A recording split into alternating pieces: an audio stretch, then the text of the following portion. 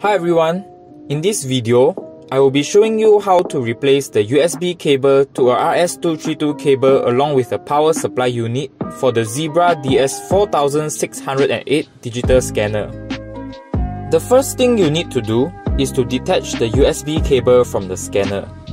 To do so, you can use a paper clip and slide it into the bottom of the scanner and press down on the clip, and you can then detach the USB cable from it.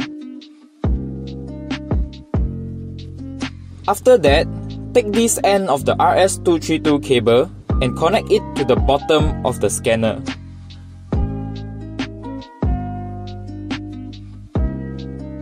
This end of the cable will be for the industrial computer.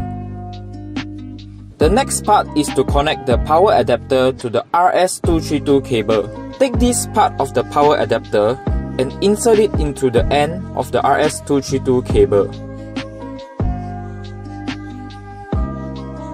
Connect the other end of the power adapter to a power supply, and that should be it. For some side note, you will be able to find an option inside the Quick Start Guide where it will allow you to change the interface type to RS232. Scan on the suitable interface and you will be good to go. If you find this video helpful, don't forget to like the video, share and also subscribe to our channel.